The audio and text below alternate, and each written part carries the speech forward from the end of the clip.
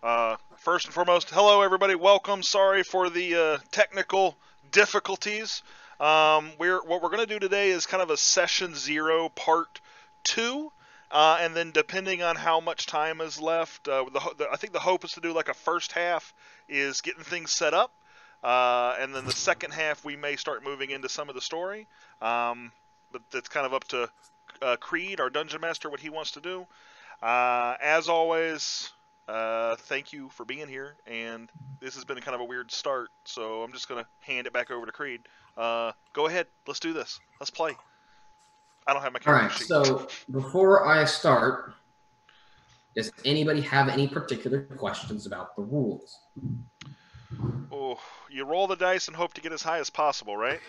Okay, so I will say, when it comes to things like combat, a thing I'm going to do a lot of is ask you, like if you go up to a wall, I'm going to ask you quite often, are you going to use that as cover or concealment? I don't care if it's a concrete barrier, a shield, or what. I'm going to ask you how you want to use it, because the rules have different what does and what concealment does. And you can't use them together, but you can use them separately if that's what you want. If you want to be concealed, you can do it that way, or if you want to use it as cover, there's like levels of cover in Starfinder, and I just want to put that out there before we get into any combat in the game. So that being said, any questions about that? I think we'll probably have questions about it, and we'll just have to Let me kind get of there. Yeah. tackle it as we get to some of that kind of stuff. Yep, I just want to let you guys know. I have a question. What you got? Creed. Me. If you were having to explain Starfinder to someone who only knows D&D 5e, what are the 5 key things that you would explain to them? 5 key things that I would explain to them that are different or similar? Different. Or if there's like a big one, you're going to be like, look, this is going to be the same both ways, but I'd say different. Having never played this as a player and having just read the books, and this is purely like a theoretical, like what I read, okay, I imagine it this way. Bear in mind, there's always things that you can do. There's like common actions like trip. Where's my book? I just posted an actions cheat sheet in the Starfinder chat. Like you can always charge, covering fire, feint, fight defensively. That is not something that is like stuck to like one class. Very often you can just do things that have nothing to do with your class. Sunder, reposition, grapple. That's one thing. A lot of the I've really dug into like the more combat rules than anything else. I was about to say that's a lot of combat stuff. Just remember that there are common actions that everyone can do, and if you see something that your like soldier is doing, bear in mind you can probably. The second thing, I just had it in my head. That'll come back to me, I hope. Let's see. Just had it. I really like the fact that there are these kind of universal combat actions, because it takes you out of that shoehorned do what your class says you have to do kind of thing. Right, it gives you a lot more freedom. Like I'm excited to use some of this stuff as a spellcaster. That I don't know, like I could charge, I can do a bull rush. Like it's kind of silly, but the fact that I could do it could be pretty thematic as well. So absolutely, that's the kind of stuff I'm excited about. Oh my gosh, it's bugging me. I had another thing that I was going to say and I just lost it. That's okay. Second thing. Kind of put me on the spot there. Things that are different. I toss in as a offering. The armor class feels pretty different to me. 5e is basically just straightforward AC, whereas Starfinder has energy armor class for like plasma weapons, kinetic armor class, obviously for normal slugs that hit you. Then there's armor class versus combat maneuvers, and then you can have damage resistance and then other resistances. So there's a little more complexity to the armor going on. And like spell resistance. I was reading up on that today. I didn't know about it before today. And it's not relevant until it's relevant. You get hit with a plasma gun. You're like, what's my resistance to this? Oh. I remember what the second thing was now. Remember that movement is now an action. Like 5e, it's just kind of like this number that you drain. You can do all your actions, and you can just drain that movement number until you've run out of movement. But in Starfinder, you use it as like a separate action, like it is your movement action, which means you can't split, move, and fire, which means you I'm gonna pop out, shoot my gun, then go behind total, and they can't hit me. No, like once you declare your movement action, whatever it is, you have to do it completely until you're done with it, just like you would an attack action. I have a third thing that's very different about this game. It is based around having one attack.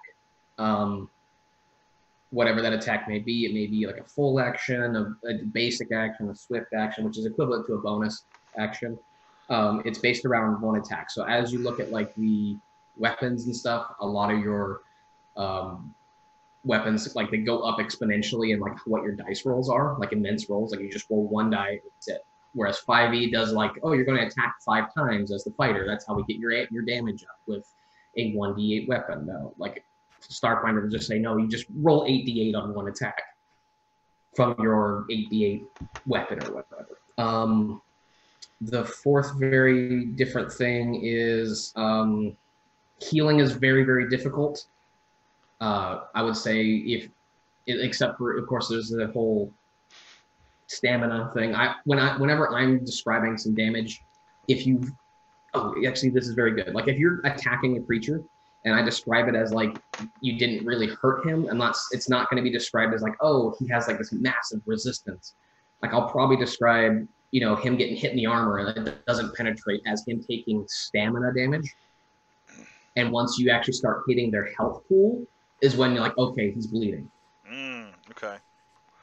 Because like if you think about it, like if I were to come up and punch you in the face, it would be painful, but it probably didn't like injure you, and so that would be like a blow to your stamina. But like if I were to keep doing it, eventually a blood vessel is going to break. You're going to start bleeding. You might have a broken nose. That's when you start digging into the health pool, and I'm going to work to describe things kind of like that to kind of make the narrative fit the mechanic. Does that make sense? I'm into that. Yeah. Yes. I did. I forgot. I had a thought and it's just gone now. You did what I just did. It's going around apparently. The destiny rules. That is going to be the one thing I would love to try out tonight. Does anybody need me to link that again? You can. Yes. Yeah, absolutely. Wait, we're not playing tonight, are we? We may. Oh. See, that's why I asked. My understanding was this is just a second session. Yeah. My understanding. I thought the I thought the plan was we were gonna do like finish up our characters for a little bit and then do like a mock. I think even someone said like non-canon, just a test run to make sure we kind of had it figured out for next Friday. Combat. Yeah, like a test combat. That's what I thought was happening. Yeah, that's. I think we all agree. It's just not. It's just a non-canon play. We still have a lot to talk about though for just like session 0 stuff, I would say. Okay, so. With that said, I will go ahead and just describe where you will start on the planet of Castrovel. And I won't get too much into like the quest I have prepared. So that way you guys can kind of just know where you're at and then discuss how you got there, how you know each other and all that. So yeah. I apologize if I butcher the name of this city. You are on the planet of Castrovel in the city of Kabarat. The shining jewel of the Western Sea, Kabarat is arguably the greatest Lashunta city-state and the planet's largest spaceport, where the Yarrow River cuts through the sea cliff. Here, let me get there you go. Blah, blah, blah, blah. It is a glittering shells rise up to cradle a modern metropolis nestled among venerable structures dating to the civilization's beginnings.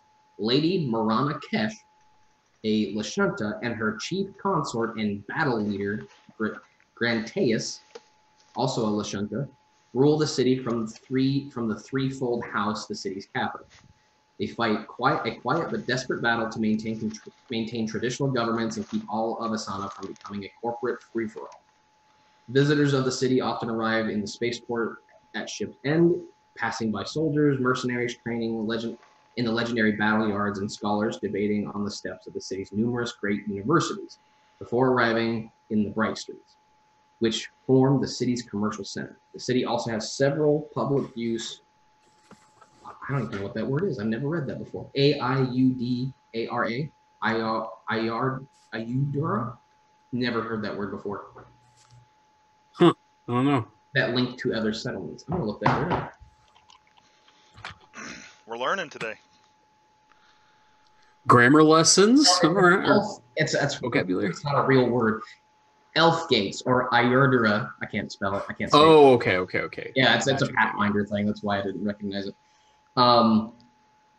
Yeah, it's a port city. About 800,000 people, 70% of which is Lashunta, 5% elf, 5% human, 4% Shurin, 4% Isoki, 3% half-elf, and 9% other. It's an autocracy. To fit the current setting, we will say that it is currently under martial law, considering the fact that it is the whole planet of Castrovel is currently at a war between the Lashunta and the Formian aliens. So this is with wartime on this planet. Say what? Wartime on this planet, then. It's wartime on the planet, yep. Between the Lashunta and the Formians? Mm-hmm. Okay. Okay. The Formians are like hive mind bug people. Ooh. I feel sympathy for them as a Trox. Are Trox hive mind bug people? They are just bug people. Creed has bug people. Yeah, we are not hive mind, but we are bug people. Awful. How could you say that about my fellow bug people? Oh, right. I can say it. So, I think we could probably, just for catch people up, describe the characters that we're thinking of playing, and then we could probably discuss like the whole group setup thing. Okay. I've got some ideas. Trox, why don't you start us off? Right, so I'm playing Cryptus, who is a Trox soldier. He was a former colonist and devout worshiper of the standard Trox god, who is Hylax. And Hylax is very into peace and diplomacy and harmony, and Cryptus used to believe in that firmly. But something has soured his opinion on peace and love, something related to his colonial background, and he now finds himself in the service of Captain Jin. Trox is very aggressive and very hostile, but very obedient, like a murder hobo on a leash, basically. Heavily armored with his reaction cannon, he does what the captain tells him to do. He's terrible at diplomacy on account of rolling a 4 for that stat. But he's a big boy. He has lots of constitution to eat up wounds for other people because his fighting type is guard. And so as guards level up, they can actually protect other characters. So as an example, if I'm standing next to Captain Jin at a higher level, I can actually take half of the damage for him, or I can give him extra AC, stuff like that. So he's not there to dish out damage. He's there to look intimidating and get hit. Okay. So I'm playing an android. We decided my name will be Passenger. So android named Passenger, who is a technomancer.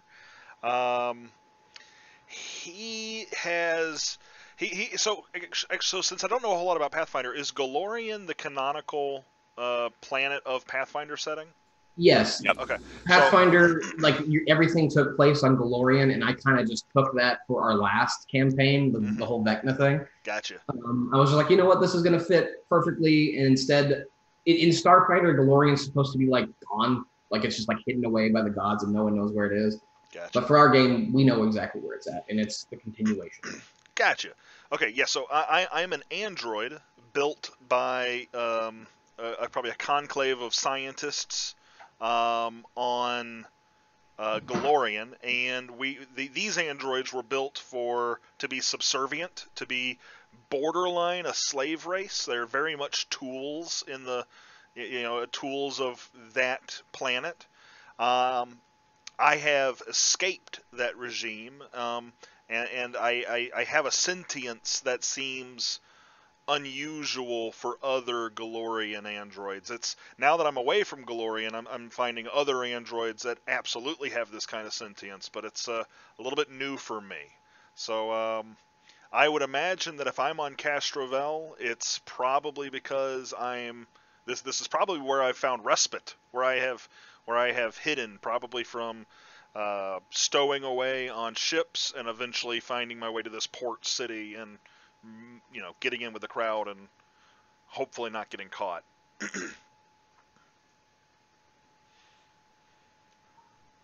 Patrick, what's your character all about?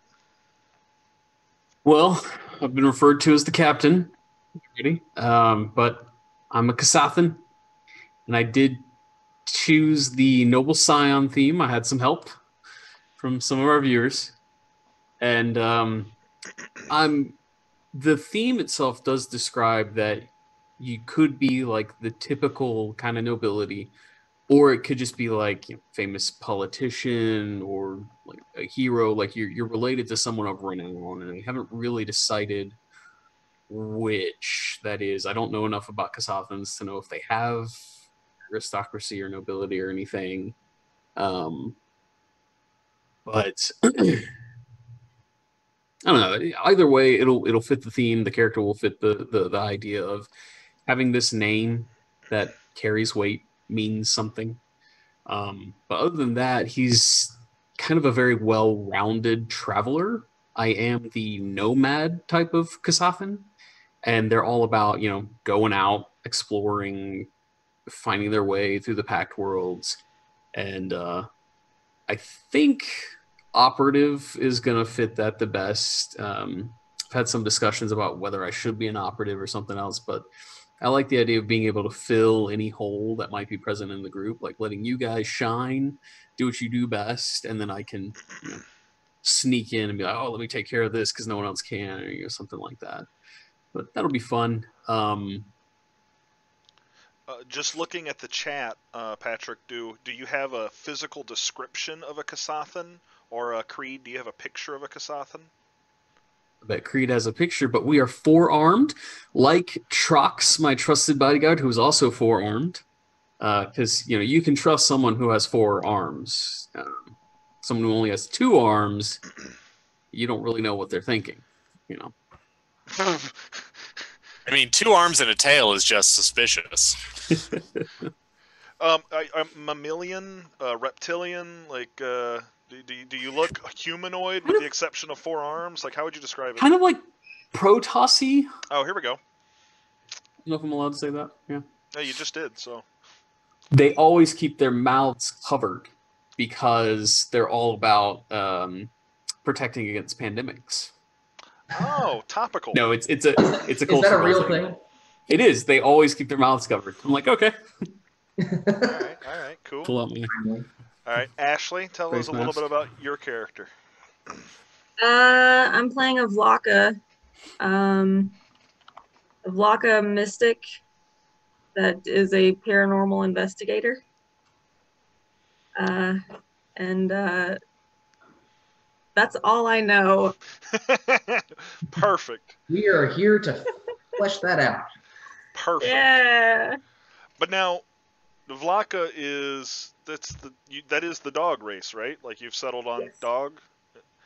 Yes. Do they all look a certain way, or have you decided like a theme of dog? Like, do you look kind of like a husky or like a Doberman? They are like huskies, essentially. Their home planet of Lojak is dying. It's out in the vast. It's very, very far away from any of the packed or soon-to-be packed worlds. It's a dying world. It's basically going through some sort of, like, the star is dying, and so the planet is starting to freeze. Oh wow. And so, yeah, they're husky. They're very cold, evolved dog people. Okay. Okay. Do you have an idea, Ashley, as to like why you went the paranormal route? Like why your character has gone paranormal investigator route? Did they experience something paranormal? Well, I like to think it's so the Velaka, there's a I think it said like there's a 50% chance that a Velaka is either born blind or deaf or both. And my Velaka I decided is going to be deaf. So I like to think that like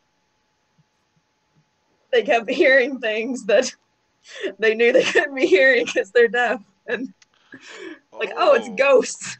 Oh, okay. Okay, so they're deaf, but they're definitely hearing something, and that led them to ghosts, which led them to paranormal investigator. Is that the train of thought? Yeah. I like it. Or they heard something at one point that There's a lot the DM can do with that, and it's going to be. Yeah. So who are you gonna call? Laka. I'll leave. Yeah, get out. Leave. So, Jin and Kryptos, Cryptus. With an S. you two already know each other. Y'all have decided that y'all are going to start this campaign befriended? Probably, but like, Well, we're we here could to decide otherwise. Well, I will tell you, Patrick, you and I spoke the other day, and something that came out of that conversation that I didn't really realize about myself that I now that I know I'm kind of stuck to.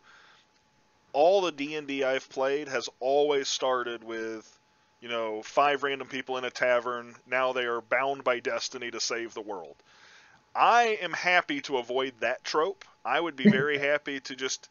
You had mentioned like us being in your employ, or maybe all of us, accepting this. I don't know, but if I'm happy to know y'all in some way other than the awkward tavern meet, if we can. I would prefer it myself is if either Jin has employed you, like you work for him, or there's some sort of mission that you guys decide you need to do together, and you tell me, like you guys have agreed, or you've known each other for years, and it's like, we'll just work together as friends because we've known each other for 10, 20 years, or something other than just like, oh, we happen to meet, because that's how our other campaign started, and that's how most campaigns start. Just throw your characters together and go. Yeah, the first idea I'd had, because I can't remember if I'd like claimed the captain role or not when we were talking about this. Yeah. But yeah, I'm the captain. I'm the captain now. So yeah, I was thinking like we could do the whole. I could have just hired you guys, and I've hired you based on like paying you a salary, giving you commission at like different rates and like salvage rights, things like that. But for the most part, everything else is like you're my employees. So if someone comes up to this and says, I'll give you 15,000 credits to, get me off world immediately or whatever. It's like, yeah, I'm going to be paying you guys a couple hundred credits each, but the rest of it's mine. But on the other hand, it's like, oh, the ship needs a new engine or whatever. It's like, I'm not going to be like, all right, guys, open your wallets. Come on, open your wallets. We got to get a new engine. I'd be like, okay, yeah, I'm the captain. So the this is my ratio ship. you're thinking is 100 credits to every 15 grand is yeah, what absolutely. Your employ That's is? What is right. that? 0.75%, 0.66%. So this is going to cause problems. As an eventually. android used Not to servitude, I feel like you are paying me way more than I deserve. So I'm into that. So that 100 credits is more than I've ever been paid for anything in my life. I'm good with everything about that. I keep forgetting my Zoom screen has us all in like a different layout. I'm pointing to Nick, but on the Twitch I'm pointing off screen into the chat. But Nick and I had said like 10%, 12%, around there. That's one idea. I was pondering too for Cryptus, like Jin has come across Cryptus somewhere when he was sour and brooding from his bad experience and has picked up Cryptus, and Cryptus doesn't get paid. Cryptus is just in service to Jin. And Jin's like, oh, this is a good deal. I don't have to pay this guy. Except Cryptus comes and says, I need ammo for gun. And Jin's like, well, I guess I have to pay for that. Yeah. Alternatively, I was thinking, because Creed, you are giving us a spaceship, is that we could instead just be 5 people who've known each other long enough to trust each other and be business partners, and we all equally bought into like an LLC or something. The details don't matter. Is the 5th person the Valakan ghost? Yes. The 4 of us. No, you're like there's not 5 of us. I'm like, obviously the 5th person is a ghost of some 4. kind. The 4 of us bought equal shares, so we all have an. Oh, Justin, Twitch is down. The former owner of the ship. Or it might be my end. I don't know. It's your end. It's still working on It's me. my end. Yeah, Twitch isn't down. Don't give me a heart attack like that. Sense motive check. That's what you should have done. I'm terrible. Yeah, Androids are terrible at sense motive. We get a -2. We get a -2 to sense motive. I have a 0. Oh, apparently it froze for other people too. So, but it's back up. So I'm -2. Do any of us sense motive well? I do. I got a 7. Yay! I'm convinced that Starfinder is all about level 1. No. Everybody sucks at everything because none of my. I mean, even with better stats, it's not great. A beer, a bar really sucks everything. 5e, you are very strong. Starfinder, we're level 1 character. Does Starfinder, like, what type of a space? What type of space trope is it? Like, is this a space where a lot of it is corporations, like Blade Runner style, or is this more Star Wars, where they're more planety? Like, what's the lore of Starfinder space? To put it very in a nutshell and describe it very badly, it's actually very much more Guardians of the Galaxy. Ooh. Where like magic and things still definitely exist, but it's not very well. There's a lot of defined things, but I'll tell you, I'm going to play it where there's corporations. There's going to be elements of like the Blade Runner. There's going to be elements of, there's going to be fantasy elements, obviously, because we have magic still. There's going to be Guardians of the Galaxy element. There's going to be a very Starship Cooper stuff. I'm going to pull from all sorts of science fiction and science fantasy. There's even some Star Wars elements. I know the Solarian class is just a Jedi. I know I'm going to piss off a lot of people when I say that, but it's just a Jedi. It's a lame Jedi. When you told me there was a Jedi class, I was excited, and then I read it and I was disappointed. But that's just my playstyle. That's just my playstyle. Don't hate me in the chat. I'm sure people love it, but I don't know. I felt kind of weird about it. A lot of people feel a way about it.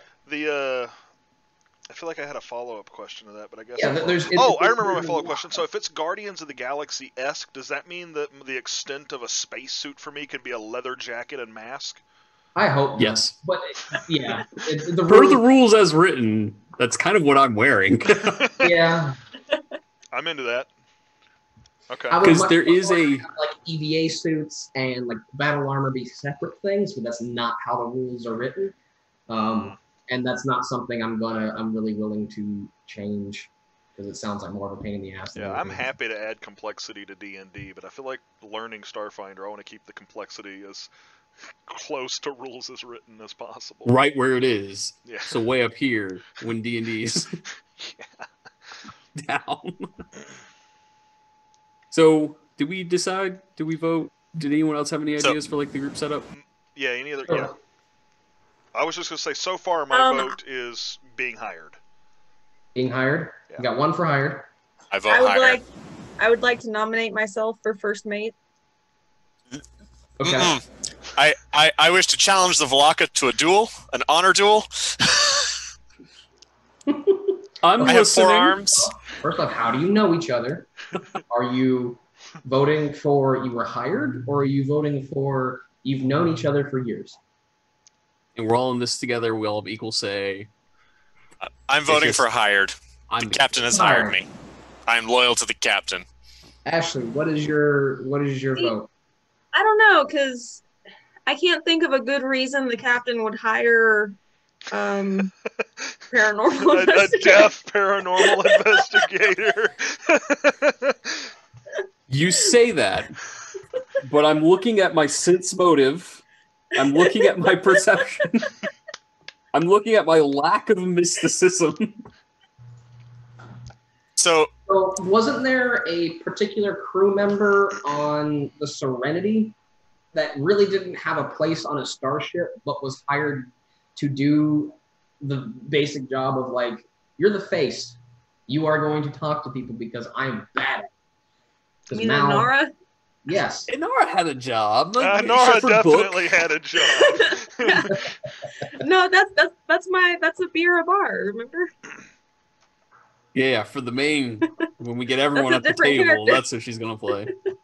Well, that's what this is. This is where we're starting. Great.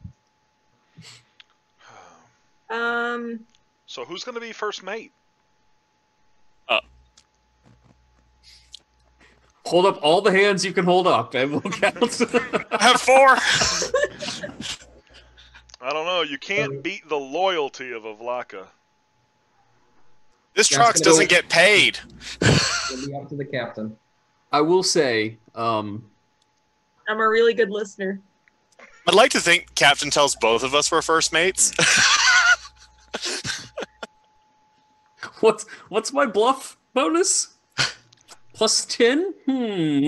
Is it Well, really? for a crew of 4, you still need a science officer, an engineer, and let's see, captain, science officer, Pilot, gunner. gunner. I'm a great engineer. I hit the engine, it works. Okay, so Percussive you're the engineer, maintenance. you're not the first mate. I'll take science officer. We got a science officer there. Drox, I tell you, you're the first mate. But Good. That's all I need. All he yeah, needs to- yeah. Okay, so I mean, it sounds like we're gonna do the whole "I hire you guys" kind of But thing. you also need a pilot. I think the captain and the pilot are the same thing, though. In this. Well, in combat, yeah, they do different things, but it'll work for now.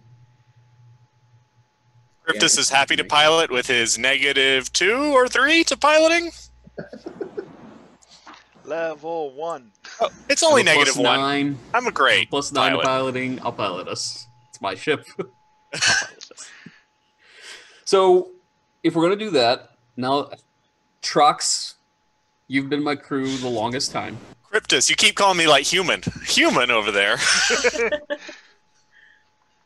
Trox, we've known each other the longest, I would say.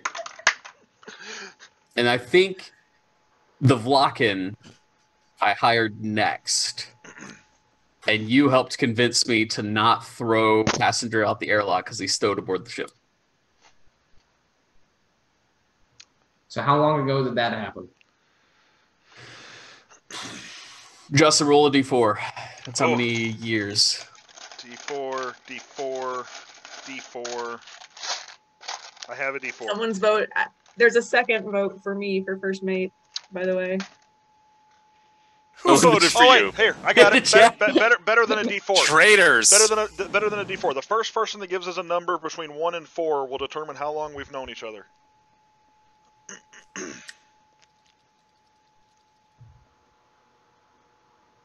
We have 8 people. Hopefully this will someone's be just like when trying we to met type out like passenger- all of the digits of pi. That'd be hilarious. Yeah. I like that. I like that idea. So what was decided? We're waiting on 4. We've known each other for 4 When's this for? years. It's been 4 years 4 since years I ago. stowed away. You stowed away, and I was like, I'm going to throw you out the airlock. And the dog was like, no, don't do that. I sense something here. Okay, so we're pretty Like it. tight-knit already then.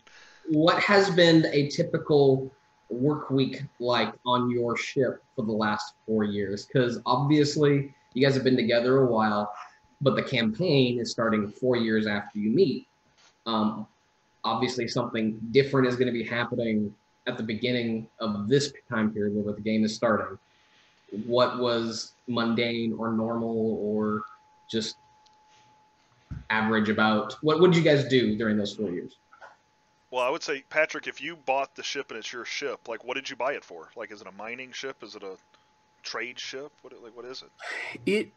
It was probably billed to Jin by the used It's a ship former salesman hearse. It's haunted as shit.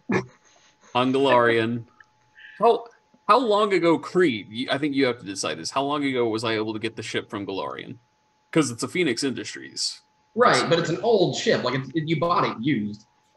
Okay. So you could have got it 4 years ago, 5, 6 years ago. But we're gonna say, it's definitely a hand me down. You definitely had to fix it up. It's a patchwork ship. It's a transport. It's from, I want to say it's 150 years since the Vecna thing. So it's probably about a 50-year-old ship at this point.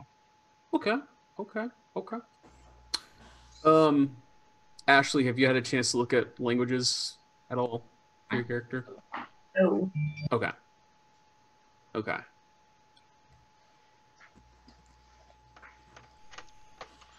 I'm going to say 5 years ago, we were on the planet Verces, because it's a neat planet.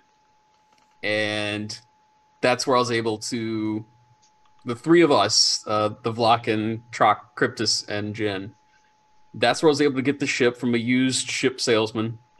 And I was like, oh yeah, we're going to get this, and we're going to do like super awesome missions for like important people and make a lot of money. And it hasn't really panned out that way.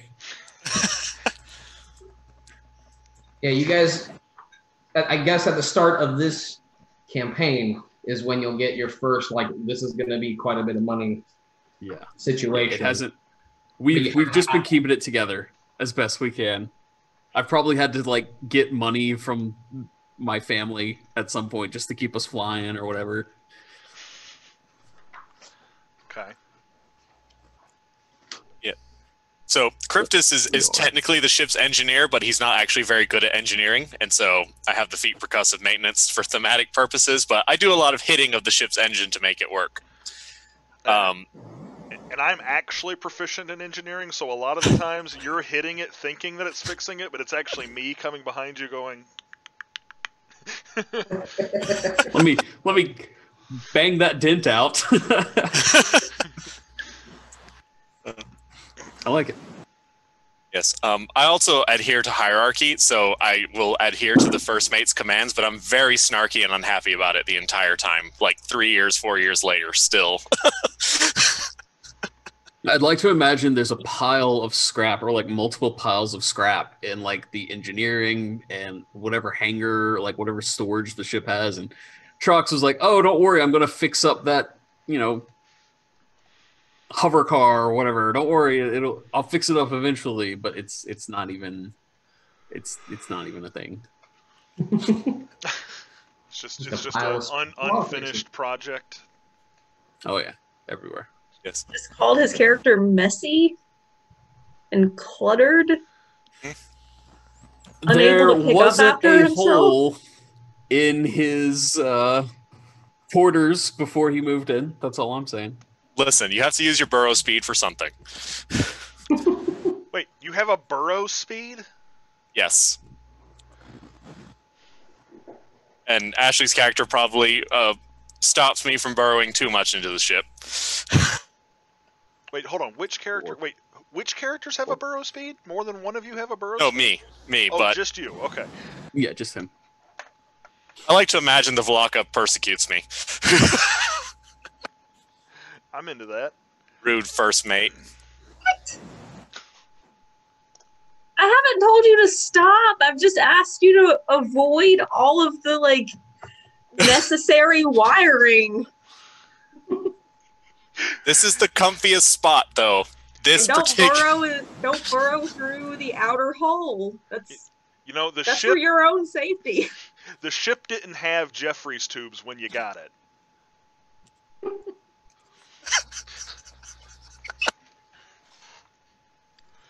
We're flying around in a Swiss cheese.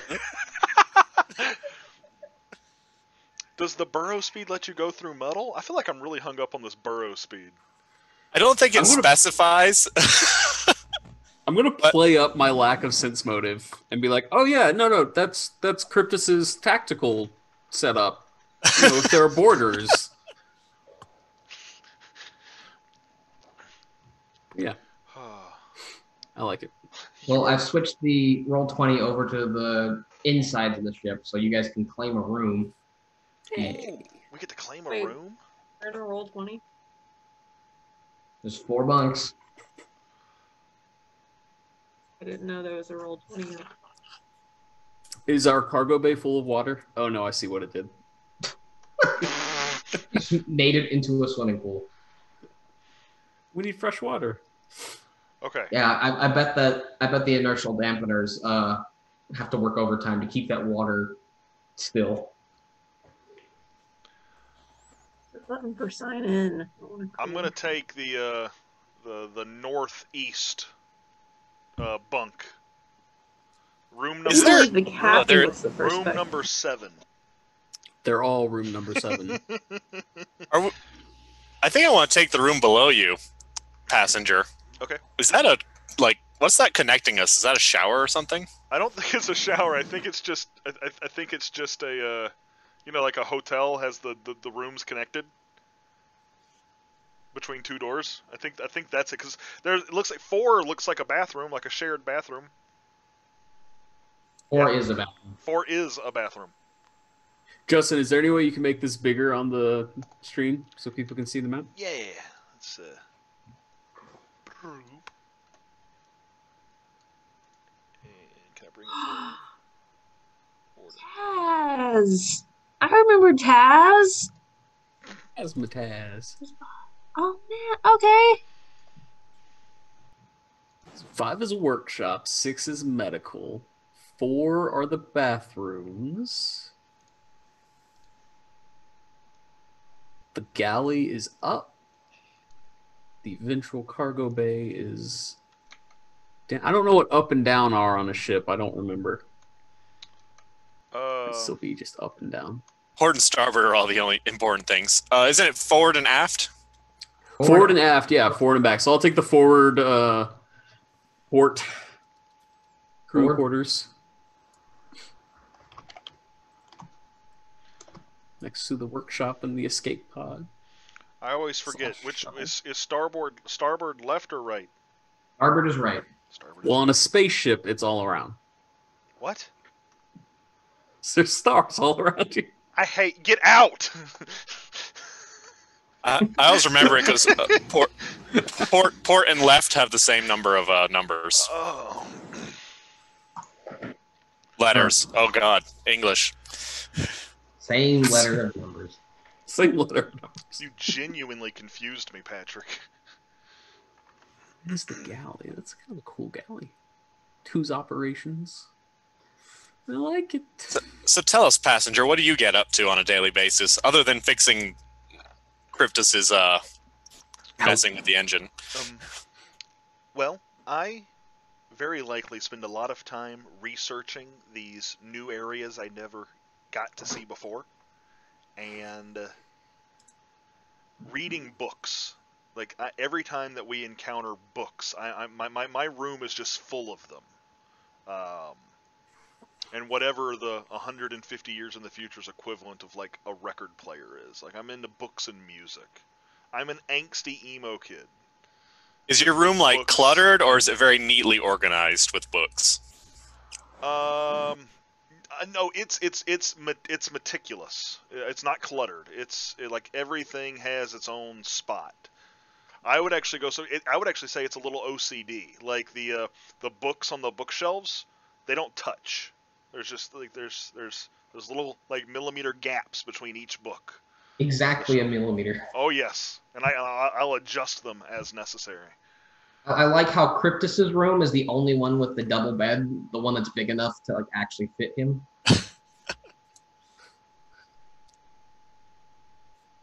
Oh, that's probably the captain's quarters too.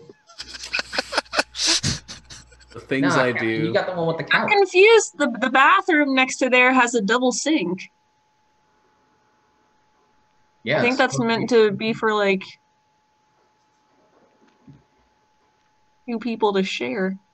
I think passenger shares that one with me. Mm-hmm. Are those lifeboats above our rooms? I think so. I think they're shuttles. They might be just like shuttlecraft. Yeah, it's shuttlecraft, escape pods, however you need them. Mm. So, Nick, you asked that question about passengers' room. I'd like to say Jen's room. Because I just thought of this. He's too proud to ever let you guys know if there's money troubles. Like, he's too proud to ever let you know. It's like, oh, we're bankrupt or whatever. Yeah, I've got no money. So I don't let you guys in my room. But if you did ever get to see it, you ever got to look into it, you would see nothing. There's nothing there. Like, yeah, my stuff's put away in the closet or whatever, but there's no personal items. There's no like art or decorations or like interesting things. Very Spartan, because but not by choice. I've probably had to sell stuff to be able to pay you guys. So I'm pretty desperate for some money here in Castroville. That information. I would say that if the rest of the group is up to this, the captain thinks we don't know that. The captain thinks we don't know that. The captain thinks he's done a good job hiding money woes. But meanwhile, we know, we're just not calling him out on it because he's a pragmatic scion or whatever the heck you are, and we don't want to call you out on it. Yeah, that's it. Yeah. It's like the cargo bay is always empty, you know. Yeah. Okay. All right, so we've got an OCD android. We've got a money troubles, prideful captain. What about you, Cryptus? You got any character quirks we would know about each other after 4 years? So probably you initially think, like, when you encounter him, he's sort of messing around in engineering and seems kind of messy, leaves shavings, metal shavings around and whatever. You're like, okay, this guy's just kind of, no discipline to him. But you actually notice as soon as any order is given to him, he immediately jumps to it. Like there's some soldier discipline in him. He gets his gear on immediately. He's very quick to take command. So you have a sense that whatever he was doing in his past, his colony work, it was in a guard soldier position of some kind. He doesn't like to talk to it and clearly seems uncomfortable around the subject. And you get the sense it's not anything profound other than he is ashamed of not succeeding at whatever he was doing back then. So it's not like some deep, dark backstory. He's just not proud that he was not successful. So he's a little run down in his personal life, but he's a professional when he needs to be professional. Okay. And then, wait, what is your Vlaka's name? Did I miss that? No, I haven't picked one yet. Well, we gotta pick a name.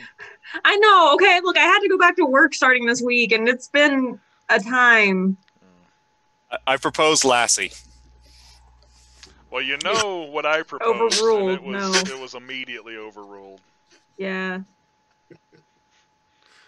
Okay, so you may not know a name, but do you have an idea as to what a character quirk might be after having gotten to know you for 4 years? She's on a lot of medication. Okay. I mean, she can literally like see and hear, lots of dead people. It's a terrible time. So I have a question. Like, is this something that happens all the time, just like out of nowhere, or is it something that rarely happens where you go, okay, I'm hearing this? Because before you had explained that, yeah, I hear dead things. I was planning on doing that anyway. So is this something that's a normal occurrence to where if I were to describe, like, oh, you hear this scream down the hallway, but you're deaf? Like, is that? I feel like it doesn't happen. That's probably some voice in my head. I'm not going to investigate it, or is it like, I should probably go see what that is? Like, what is your reaction going to be when I do drop that? I think it's happened enough that she knows that she's not like just hallucinating. I feel like it happens less in space. So she definitely likes flying through space a lot more because, when you're on a planet, just going around, lots of places and people that could have died there. So you're saying she likes to go for rides? I hate you so goddamn much. Yes, that's what I'm saying. I promise I won't So- make a joke like that again. I'm sorry. So hold on. Are the ghosts with us right now? Are they on my ship? Griff just like levels his gun for this conversation, like nervously. They're in the trees. She can't hear you.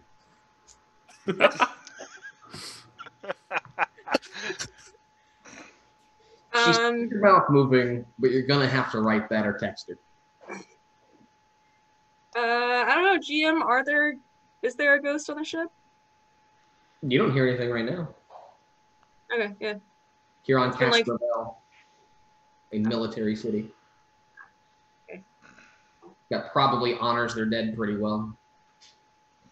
Okay. But like on the ship, like No, we've no, been you on we've had the No. ship for 4 years, but it's like it's I've actually used, like, never heard anything on the ship. okay. Alright, yeah. Oh, Ship's good. Ship's good. Good. Okay. Anytime you've been on the ship, it's been perfect silence. Awesome. Okay. I mean, like, like the ghosts aren't always, terrible. Sometimes they've got some like really useful information, and it's kind of cool. But like a lot of the times, they just like really want to talk about how they died, and it's Mm-hmm. kind of creepy. A little But- creepy. Or Elwing in chat just said something that caught me in a way. That imagine how haunting it would be to have ghosts be the only thing you've ever heard. Yeah. Like that's that made my stomach sink a little bit. That's actually really cool. And then it's like, how do you know red is red? Like it's one of those things. It's like if it's the only thing you've ever heard, how do you know it's not just something else? Like how do you know? Like it's creepy. You might just have mind flayers in your head for all you know. Justin, I hate you so goddamn much. No, because like I'm sure the Vlaka has come into contact with some family members before that have died and were then ghosts. Gotcha. So I like to think Passenger is like actively like chasing you around the ship, trying to study you. Figure out. I gave up Like- on like it to years figure out- ago, but you'll occasionally see me take notes. Do like a little data head nod. What's that Ghost Hunter shows? Like Passenger had like a Ghost Hunter face. I don't know. I mean, the paranormal investigator doesn't have to be limited to just ghosts. Yeah. You can be like It can anything be literally paranormal you want to check anything out. Fantastical. yeah. Aliens. Aliens. Ooh, George. I feel like that's a running joke. Like just, it was aliens, guys. Yes, we know it was aliens. We are the aliens doing this. Okay.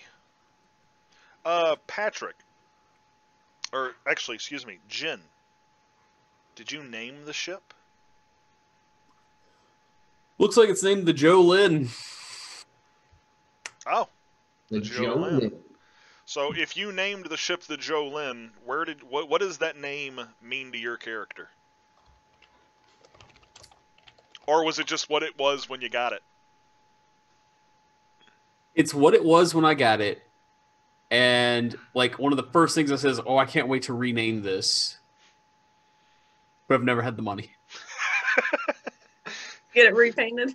to get it repainted. Yeah, get all the registries updated. Yeah, it takes money. Okay. Got it. The Joe Lynn. So, what do you tell us when we ask what the name means to you? Because obviously you don't want to tell us you don't have the money to change the name. We were there when you bought it. Oh, Yeah, the two of you We were. know. that's true. It's true. I'd like to think that the used car salesman told us it was a Galarian word for good fortune. And I believed him. Because I have a Checks notes 0 to sense motives. Do you not speak Galorian? I do. Why would you believe Dude. It must be some dialect I don't know about.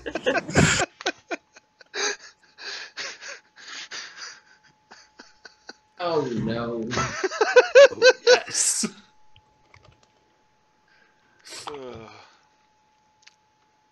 Okay. It's ancient Galorian. Ancient Galorian. Jolin. So ancient. Please don't take my man. Yeah, it's a deviation of Oathson. Is that what you said? Yeah. Yeah. Okay.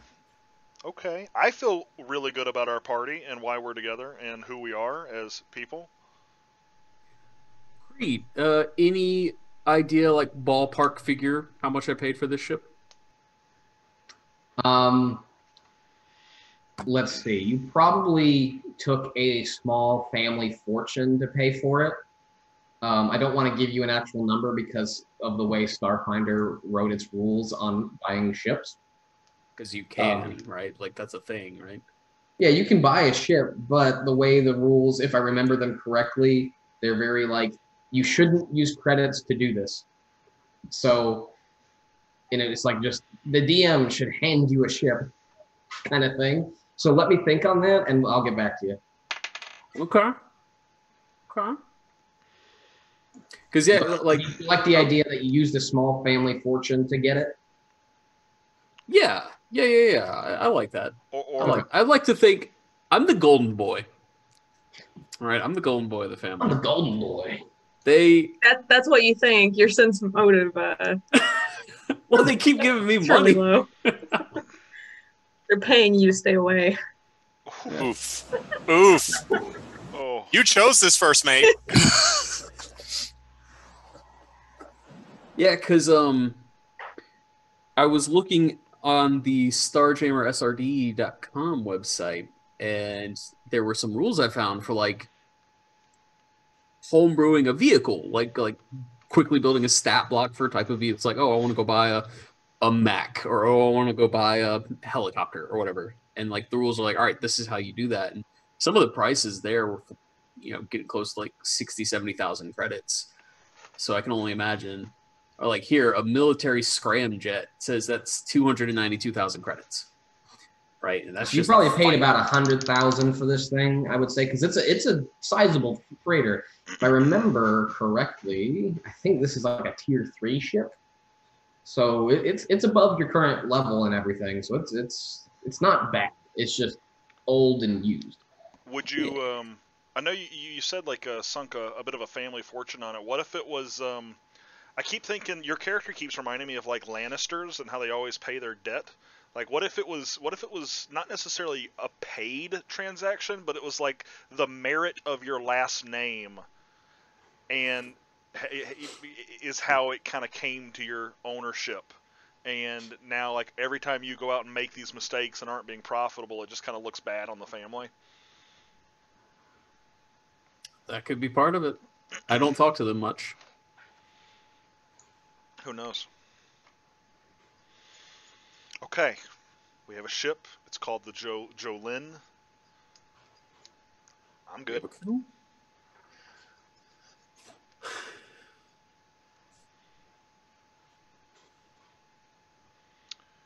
Do we want to try and play, whether it's non-canonical or canonical? I have equipment. If you want in Discord, let's make sure everybody has their character done. Okay. So first things first, Jin, is there anything left on your character that needs to be completed? No, I think I'm ready to go. Passenger, is there anything on your character sheet that needs to be completed? Spells, equipment, skills, anything?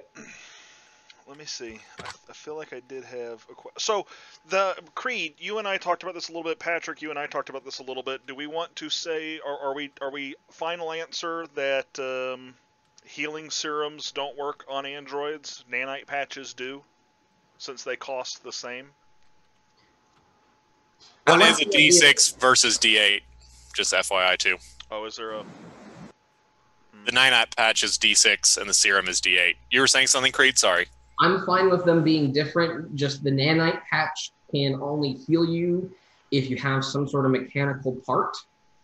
I would say, like, if, let's say, Cryptus, like, you're completely biological right now, the nanites will not work on you. But what if you, like, decide to get this, like, cybernetic arm or whatever and start attaching things to yourself? Okay, then we can start arguing, yeah, the nanites will be effective. But until then, no. Same with the healing serum. Like your android, no, you can't use it unless, like, you start attaching biological things to you. Then the healing serum will work on you. Is that simple and logical enough for you guys? It is. I think rules as written, androids are actually a good deal already. Biological, it's supposed to be like a mix of them. I personally... He has to sleep, he has to eat. Yeah, have to sleep, have to eat. If we want to have it be where I can use a healing serum, I'm okay with it. But I personally like the drama of either me being almost dead and needing help and us being out of nanite patches but having a healing serum, or vice versa. I like the idea of there being a difference for drama reasons. But other than that, that's the only reason I like the idea. On the plus side, if you took restoring nanites instead of the surging or rebooting, that will help you with healing. I took repairing, so you can take that feat multiple times. So if I decide I want surging later, I can. You can take it up to 3 times. So I'm going to start with repairing. And if I understand the rules correctly, if something hits me and it's going to kill me, do I still get my reaction? Something hits you and it's going to kill you, your reaction would trigger first. I think that is the rules as written. Like, if you have a reaction you can use, that happens before the action that triggered your reaction finishes. Okay, that's how I read it as well. And if that's the case, the repairing nanites could actually be pretty useful for me. I could pop back up with 1 hit point at the beginning of my next turn, for, at the cost of a resolve point. So, yeah, I think I'm good. So, spell resistance, is that a thing that's, like, part of the creatures you're going to throw at us or in the things we fight? Like, do they have... Not early. But eventually, is it just spell resistance yes, spell resistance no? Is that how that works? Is it just a Boolean? Well, because I have decided that I'm not going to bother with it just yet, I wasn't going to take a deep look into it. Okay, got it. Same page. We'll figure it out as it comes up. AC versus combat maneuvers, is that something that is automatically figured out? Because I don't have a way of putting any numbers in here. It just says mine is 19. I'm not sure what you're asking. Nick, you had brought up AC versus combat maneuvers earlier. So AC versus combat maneuvers it's the same for NPCs also. So it's 8, the number 8, plus your kinetic armor class. So as an example, my kinetic armor class is 14. So 8 plus 14, 22. So that's my AC versus combat maneuver. So if someone bull rushes me, they have to roll higher on their attack roll than 22 to successfully bull rush me. Oh, okay. Got it. Vice versa, if you were bull rushing me, you would have to roll higher on an attack roll than 22. Gotcha. Understood. Got it. I've got my equipment. I did this. I was going to just do second skin as my armor and then no clothes over top of it. I have changed my mind on that. I've got like a set of like lab equipment, like lab coat basically. Other than that, I think I'm good. I'm under my encumbrance. What are the penalties if you become encumbered? Does anybody know offhand? If you don't know offhand, I'll look. I think you start taking like actual negatives to your roll, if I remember correctly. Yeah, it's a bunch of negatives. Yeah, because for those that weren't here for the first episode of this, I have a 5 for strength, which means my encumbrance is 2, and thanks to a backpack, it's actually 3. I'm very close to being encumbered already. The coach is probably going to be like, that's ridiculous. How did you get that? Well, he decided to roll. Yes, I did not do point buy. I rolled dice. And then I also did a dumb thing, which I love doing, which is I rolled 3 dice and didn't remove anything. I just kept what I rolled. So that's how I ended up with a 5 for strength. Yeah, I have some bad stats too because I followed Justin's lead. Whoops. Justin's character is actually made out of aluminum foil. Oh, I'm into that. I don't have any questions. My character I feel good with. So to answer your earlier question about there are 2 states of encumbrance. There's encumbered and then there's overburdened. Encumbered reduces your movement speed by 10. It reduces your maximum dexterity bonus to AC. It also has a -5 penalty to strength and dexterity-based checks. So you're less mobile and strong. Overburdened is basically a worse version of that. You're slower and you don't get as much AC bonus from dexterity. Gotcha.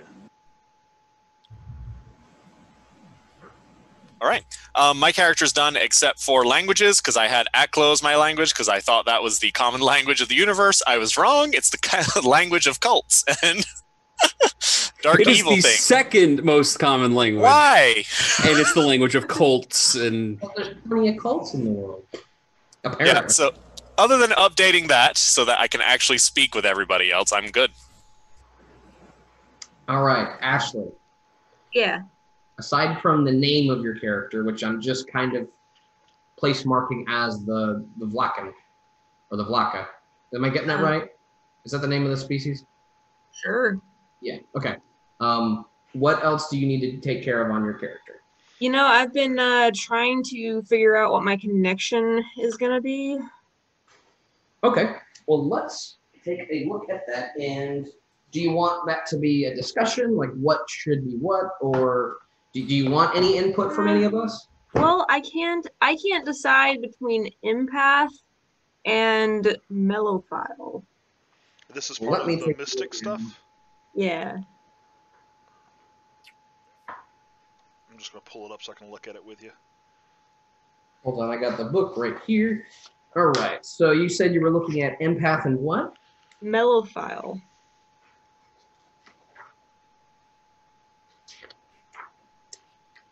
All right, so empath, your connection helps you sense emotions and notice details others can't. You might be a diplomat investigator, or a mind-reading bodyguard, a ship psychologist, or a psychic con artist.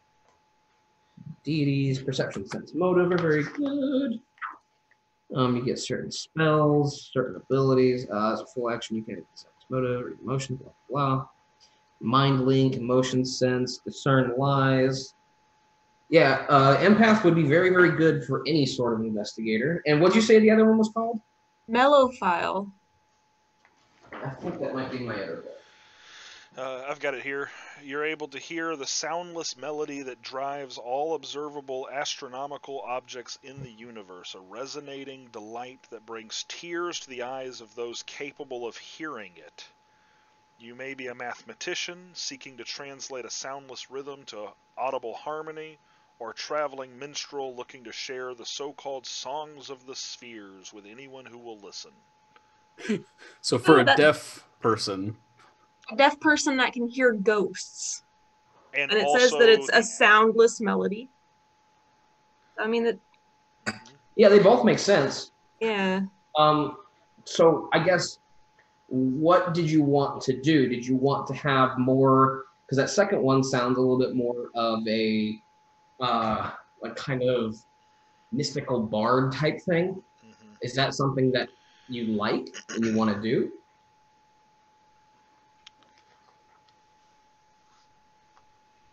Yeah. Okay, well, there's your...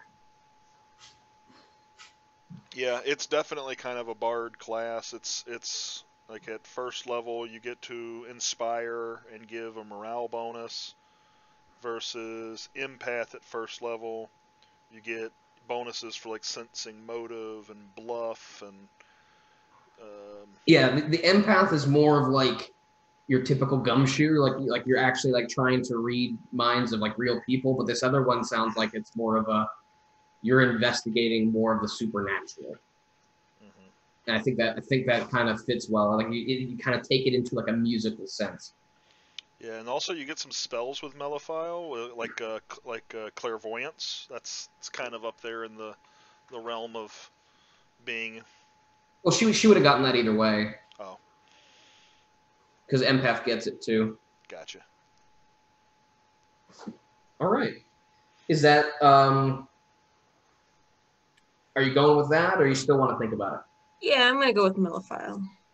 Can you spell that for me? I still don't know exactly what I'm hearing. MELO. Oh, like melody, like melody file. Got it. Malephile. Yeah. Cool. Actually going archaic and having the actual books around. Okay, what else did you need for your character? Have you still got spells to select? Equipment, skills? I got my skills. I don't have equipment. I don't have spells. All right, so let's go through and get those things. So let's do skills first. Wait, hold on. Please. Let's find out what your class skills are. Patrick, can you kind of walk us through I've got skills. I've already got skills. I'm good on skills. Yeah. Equipment and spells. Yeah. So let's go through equipment. So, I sent you some generic equipment, Ashley, on Discord. Mm-hmm. That might be a good starting place. It's a good setup. So it actually saves you. It's not actually that expensive. So some of the stuff I would, if you want to change out for your own flavoring, is the ranged and melee weapons. I've given you a pulse caster pistol and a tactical baton, which are very basic weapons. But if there are other weapons you want, that you have a lot of money to work with. Captain Jin only wanted you to have a station flight suit. I had a second Station wear. Station wear. But you can choose between a little stronger second skin or much cheaper, less strong station flight suit.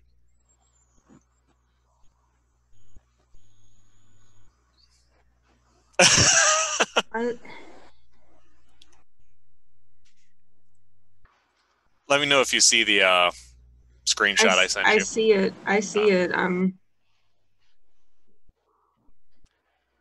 So the only thing you really have to think about is if you want to focus on spells or you want to focus on your weapons. You probably want to focus on spells, though. Looks like I'll run you through this equipment list, what this stuff does. It's all very kind of basic. Serum of Healing is a healing potion. The R2E is a basic meal pack, just some food, granola bars. To eat. Your field ration is frozen granola bars that we will have to fix. A personal comm unit is just a little radio. A hygiene kit, which is weirdly heavy. It's for grooming yourself. Flashlight. Fire extinguisher. Fire extinguisher is kind of fun in Starfinder because you can use it to actually propel yourself around in space. If you get stuck in space, it is a propellant. So we keep those on our belts at all times for when we get sucked out of the ship at random notice. Titanium cable is just rope. A consumer backpack is a fashionable backpack that lets you carry more stuff. We've given you some clothing. The one thing that you'll want to think about is toolkit. So you probably want 2 toolkits, and toolkits help you with a specific skill. So like I have an engineering toolkit to help me when I'm bashing the ship's engines. But if you have like 2 skills that you really like, you probably want to pick up the toolkit for them.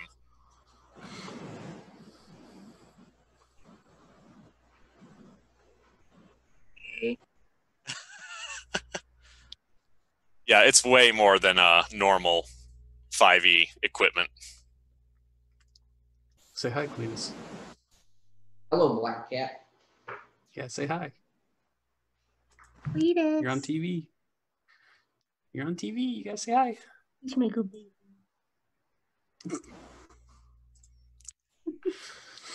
Ow, that's my flesh. So, like, what are your highest skills currently? Wisdom and charisma. So the skills, the piloting, engineering skills. Oh, what? Diplomacy, mysticism, perception, profession, sense motive, survival.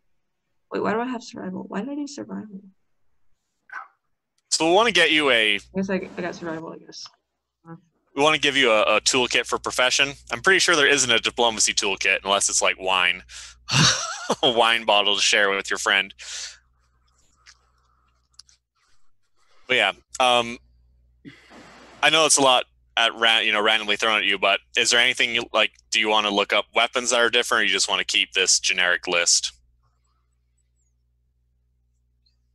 I think I just need some time to.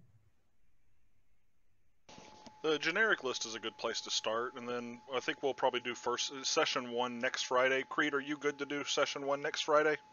I know you're moving. It'll have to be a little later because, it would actually be better for me to do Saturdays, but if we're doing next Friday, it would have to be later in the night because I will be closing this next week. Saturday's good for me. I like Saturdays. Saturday works. Good for me. Okay, so that'll give you some time from now till then to just kind of fully figure out your items.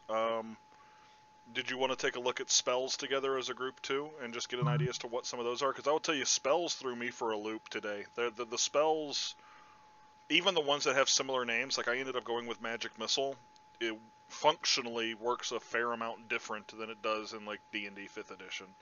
At least in the way that it doesn't scale up quite the same. So if we want to look at some of that together to kind of round out the rest of this session, we can probably close on that and then look to do session 1 next Saturday. I don't really care so much about knowing what each individual spell does, but how does it work different than D&D, like, as a thing? Mm-hmm. Spellcasting in general. Yeah. My understanding is it works almost exactly the same. Just each individual spell might be different.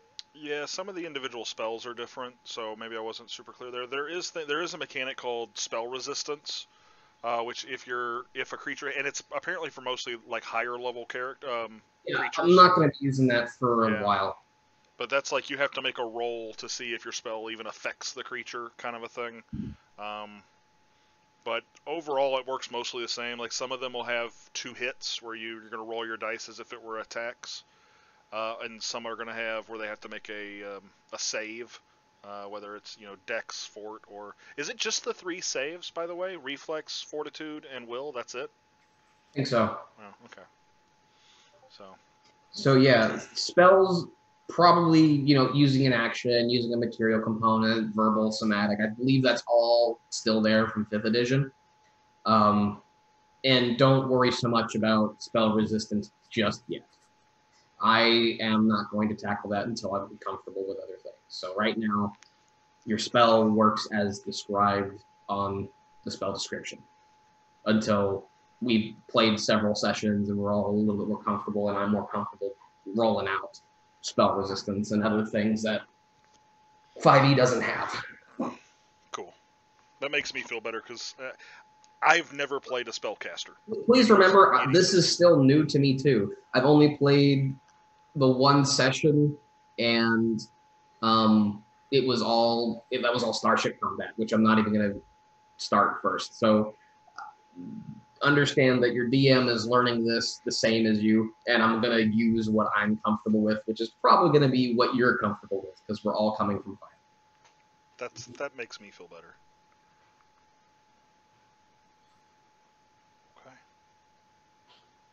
Okay. Well then, is there anything else we wanted to do tonight then? It's up to you guys. If you guys want to do like a little combat, or no, it's up to you. I think we should probably save play till next session. I think that's a great idea.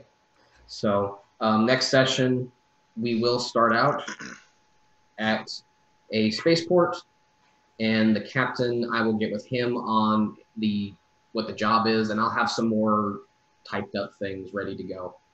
So cool. I'm into that. I'm curious to see how much Roll20 hates me, so I'm just doing a D20 type. Average. Okay. All right, so we've got our OCD android, we've got a broken, prideful captain, we've got our former soldier who's a little ashamed he didn't do as well as he wanted to. We've got a Vlaka on a lot of meds. Ship named the Jolin. We're on Castravel, and we've been together for four years, bouncing around Guardians of the Galaxy style, trying to make our way in the world. Yeah, not really making any money, not really having too exciting adventures just yet until the adventures will be exciting. Yes. Yep. Okay. I did promise you all that. Did you? All right, let's go ahead and wrap up here, and we'll look to play next Saturday. So, do we have an idea as to what time next Saturday? So I can go ahead and update the Twitch. I don't know I don't want to say it on screen, but probably around the same time, unless we can swing meeting in person, which I don't know how everyone feels about. But if not, it'll probably be around the same time. Okay, tentatively around 8 o'clock Saturday. Awesome. For those of you who stuck around with us during our technical difficulties and sat in to watch us talk about this game that's infinitely more complicated than, or at least feels infinitely more complicated than D&D 5th Edition, thank you so very much. We're very excited to play, and we will very shortly. Follow and subscribe, like and subscribe. Like, do you do the YouTube thing with Twitch? I honestly have no idea. But anyways, thank you, Elwing, Twitch, and Wither King. I can't express enough how incredible it is that we have these two fans that have been here for 2 or 3 episodes. Like, I don't have words for how cool that is. So yeah, I'm excited to actually see us play. So, and it's coming. That's when they'll leave. That's when they'll leave. We do have another show called Dungeon Chat, which is just us talking. If you hate the way we play. Yeah. That will pick up, I think, after that'll our Ashes year starts back up. Yeah, once our 5th edition starts back up June 7th, in person, then we'll go back to doing dungeon chats as well. And then we'll have 3 shows running, and that's incredible to me. So, yeah, all right. Good. Everybody say bye. Adios. Bye, everybody. Bye. How do I turn this thing off? Where's the button?